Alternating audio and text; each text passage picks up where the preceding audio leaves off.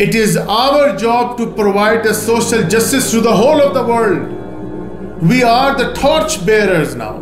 We are the beacons to the rest of the world. But what's happening to us? I always say it is for us to do all these jobs in sobriety, piety, charity, brotherhood, social justice.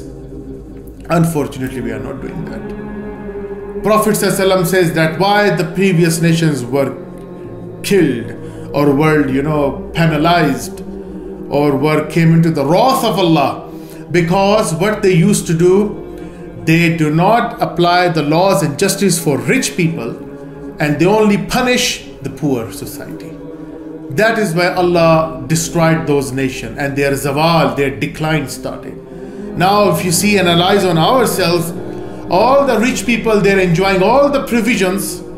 Look at the poor people. But remember that all your provisions and indulging of your, high-fi lifestyle, ultimately they are going to the dust, down to the drain, where? To your qabr, to your grave.